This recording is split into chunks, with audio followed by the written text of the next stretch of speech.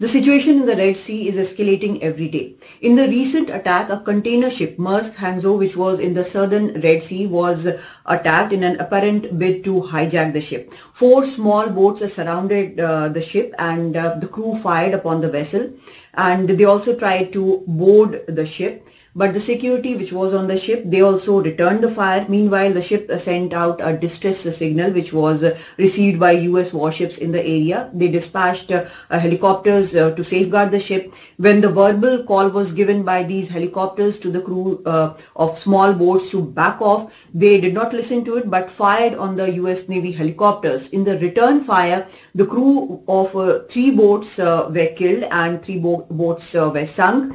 1 boat managed to escape. Now, the same ship had sent out a distress signal few hours back. It was hit by anti-ship ballistic missile. It had sent out a distress signal which was again responded to by US warships, and it had intercepted 2 other ballistic missiles in the area. And US has launched Operation Prosperity Guardian to safeguard the ships in the area, but the attacks continue every day. Now, this was at least 24th attack in the same area since it started on November 19th, when Galaxy Leader, again another container ship, was hijacked by Houthi rebels.